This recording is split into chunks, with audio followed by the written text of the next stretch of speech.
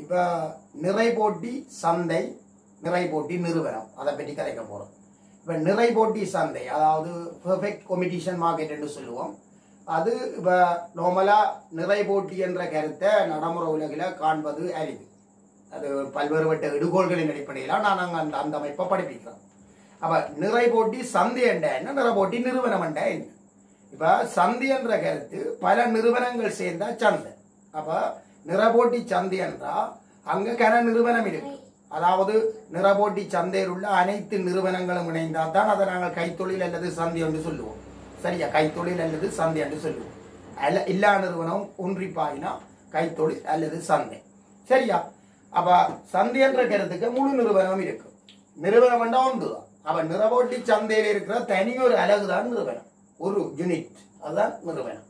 சந்தை என்றா எல்லா நிறுவனமும் சேர்ந்த சந்தை அல்லது கைத்தொழில் என்று சொல்லலாம். இப்ப என்னண்டா இந்த கைத்தொழில் என்ற கருத்து என்னண்டா, நார்மலா இந்த கைத்தொழில் அல்லது சந்தை என்ற நிறபோட்டி சந்தை என்று சொல்றதுல சாதாரண கேள்வி நிரம்பல் கோடுகள் இணைந்துதான் அங்க விலை தொகை தீர்மானிக்கப்படும். சந்தை என்று சொல்லிக்க சாதாரண கேள்வி கோடு நிரம்பல் கோடு இணைந்துதான் விலை தொகை தீர்மானிக்கப்படும். அப்ப இங்க 10 ரூபாண்ட விலையை தீர்மானிச்சிருக்கு நிறபோட்டி சந்தை. இந்த தீர்மானித்த விலையை ஏற்றுத்தான் ஒவ்வொரு நிறுவனமும் செயற்படும். இங்க 10 ரூபாண்ட நிர்ணயித்தா இந்த 10 ரூபாண்ட விலையை ஏற்றுத்தான் இந்த நிறுவனம் செயற்படும். அப்ப சந்தை என்றது விலையை நிர்ணயிக்கலாம், விலையில் அல்லது தொகையில் மாற்றத்தை செய்யலாம். அதாவது இந்த நிறபோட்டி சந்தை என்ன செய்யும்டா, விலையை நிர்ணயிக்கலாம், விலையில் அல்லது தொகையில் மாற்றத்தை செய்யலாம். ஒரே நேரத்தில் விலையிலும் தொகையிலும் மாற்றம் செய்யலாம், விலையில் அல்லது தொகையில் மாற்றத்தை செய்யலாம். அப்ப வேறு நிர்ணயிக்கலாம், விலையில் அல்லது தொகையில் மாற்றத்தை செய்யலாம். இதனால நாங்கள் இதில் விலை உருவாக்குவோம் என்று சொல்லுவோம், பிரைஸ் மேக்கர் என்று சொல்லுவோம். இந்த உருவாக்கின விலையேற்றுத்தான் இங்கால நிறுவனங்கள் செயற்பட போகுது. அப்ப நீங்க கேட்கலாம் எப்படியாண்டு, இப்ப இந்த நிறபோட்டி சந்தைக்கு ஒரு 1000 பேர் இருக்கீங்கன்னு வைப்போம். சரியா, 1000 பேர் சேர்ந்த 1000 நிறுவனம் சேர்ந்தான் இந்த சந்தை என்று சொல்லுவோம். 1000 நிறுவனம் சேர்ந்தான் இந்த சந்தை. என்ன நிறபோட்டி நிறைந்தாக்கள் இருப்பினர். அப்ப 1000 நிறுவனம் சேர்ந்து சந்தை என்றா இதுக்கு ஒவ்வொரு தடவை தனிய வெளியில் எடுத்தா, ஒவ்வொரு தடவை தனிய வெளியில் எடுத்தா அந்த 1000 பேரையும் தனிய வெளியில் எடுத்தா அது நிறுவனம், தனித்தனி நிறுவனங்கள். அதுல ஒரு நிறுவனத்தின் கோட்டகிரி இருக்கா, எல்லா நிறுவனத்துக்கும் கோடு ஒரே மாதிரி தான் பெறும், 10 ரூபாயில இருந்தான் போகும். ஏனென்றா எல்லா நிறுவனமும் 1000 நிறுவனமும் இங்க நிர்ணயிக்கிற விலையை ஏற்று தான் சேர்ப்போம். ஆகவே விலையை ஏற்போம் என்று சொல்லுவோம் நிறுவனத்தை. ஏன், இவர் இந்த சந்தையால நிர்ணயிக்கிற விலையேற்று தான் செயற்படுவார். இவர் விலையில மாற்றத்தை செய்யலாம், நிறுவனம் விலையில மாற்றம் செய்ய முடியாது. ஆனா தொகையை மாத்தலாம். பாருங்க, தொகை இப்படி மாறிக்கொண்டு போகும், தொகையை மாத்தலாம், தொகையை மாத்தி கொண்டு போகலாம். Q1 அப்படி தொகையை மாத்தலாம். ஒவ்வொரு நிறுவனம் விரும்பின மாதிரி தொகையை மாத்தலாம், ஆனா விலையில மாற்றம் செய்யலாம். அதனால நிறுவனத்தை நாங்கள் விலை ஏற்போம் என்று சொல்லுவோம், பிரைஸ் டேக்கர் என்று சொல்லுவோம். சரியா, அப்ப இங்க கைத்தொழில் விலை உருவாக்கும், இது விலையேற்கும். இங்க விலையை நிர்ணயிக்கலாம், விலையில் அல்லது தொகையில் மாற்றம் செய்யலாம். இவர் விலையை ஏற்றுத்தான் செயற்படுவர், விலையில் எந்த மாற்றத்தையும் செய்யலாம், ஆனா தொகையில் மாற்றத்தை செய்யலாம். இதனால இந்த கேள்விக்கோடு முடிவிலியானதாக இருக்கு.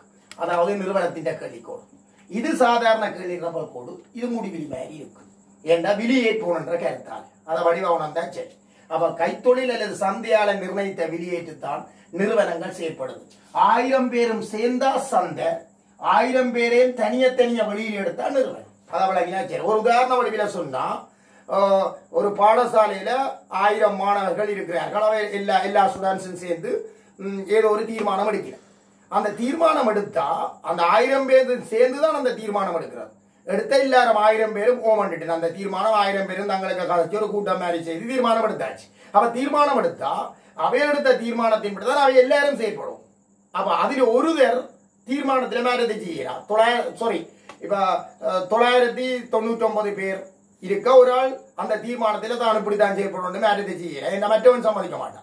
ஆக அந்த மொத்தமா இருக்கிற ஆட்கள்ல ஒரு ஆளின் பங்கு ஒரு சிறிய பங்கு தான், அது வடைய வழங்கும். அதனால இந்த நிறுவனம் என்பது ஒரு சிறிய பங்கு, ஒவ்வொரு நிறுவனம் சிறிய ஆட்கள், அவை எல்லாரும் சேர்ந்துதான் சந்தை. அவை சந்தை பலமானது. இங்க விலையை நிர்ணயிக்கலாம், விலையில் அல்லது தொகையில் மாற்றத்தை செய்யலாம், ஆனா இங்க விலையேற்று தான் செயற்படும். அதை வழங்கினீங்கடா ஓகே.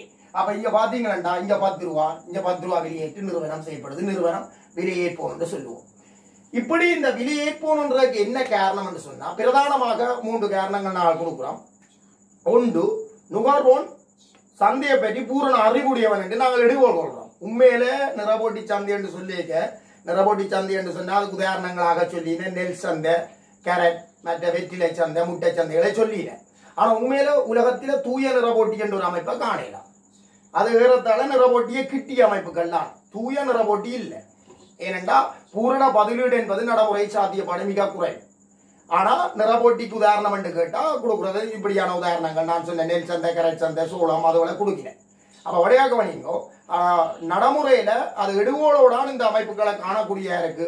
அதாவது யதார்த்தத்துக்கு அது பொருத்தப்பாடு கொஞ்சம் சிக்கலாம். ஆகவே இந்த நிற போட்டியில நீங்க பாத்தீங்கன்னு சொல்லி சொன்னா கொடுத்த வெளியேற்றி செய்யப்படுறார். அதுக்கு காரணம் முதலாவது பூரண என்ன சந்தைய நுகர்வோன் சந்தையை பற்றி பூரண அறிவுடையவன் என்று சொல்லுவோம். ஆனா கட்டாயம் அறிவுடையவனா இருக்கணும் எடுக்கணும். அப்படி இருந்தா தான் இந்த தியரி படிப்பிக்கலாம். இப்ப நெல் சந்தையா 10 பேர் நெல்லை விற்கிறேன், 10 பேரும் நெல்லை 100 ரூபாய் தான் விற்கணும்டா. ஒரு கடைக்காரன் விலை 100 மற்ற கடையிலே 100 தான். அப்ப 100 போய் காட்டல 100 ஒரு கடை மற்றவை தெரியாம இப்ப 110 ரூபாய்க்கு விற்க வலிக்கிட்டா அங்க ஒரு சனவம் போவா, ஒரு சனவம் போகக்கூடாது. அதான் அந்த கருத்து.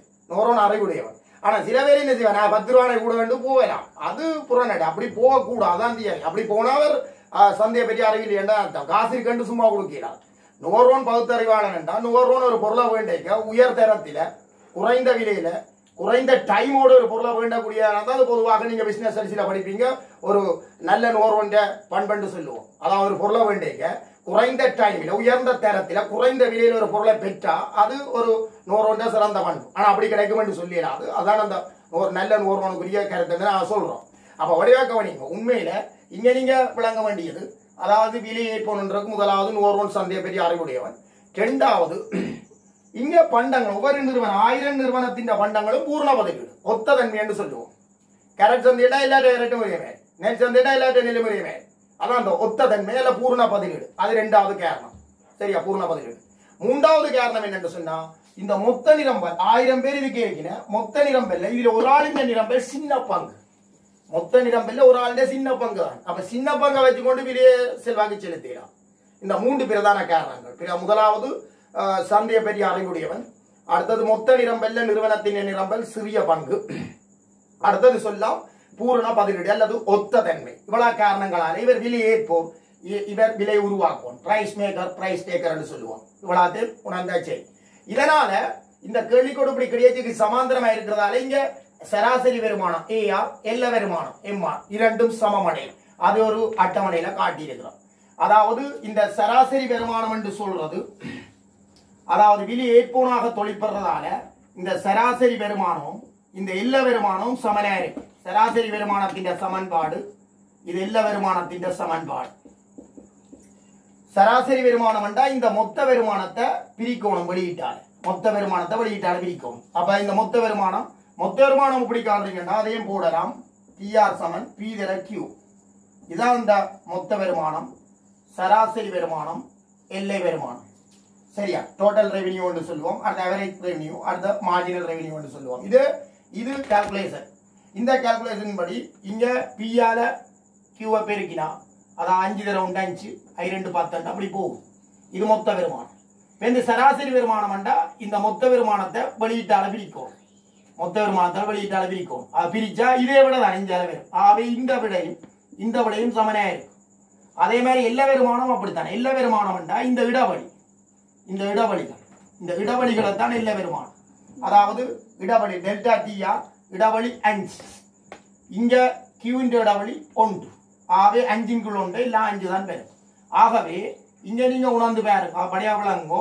இங்க அதாவது சொல்ற கருத்து இந்த பி ஏஆர் எம்ஆர் இந்த மூன்றும் ஒரே பெறுமதியாக இருக்கும். இந்த பி என்பது போமையார் தான். சரியா, ஆகவே இந்த ஏஆரும் எம்ஆரும் சமப்படும் என்று கேட்கிறது. இப்படி ஒரு அட்டவணை மூலம் நாங்கள் காட்டலாம். Right, okay.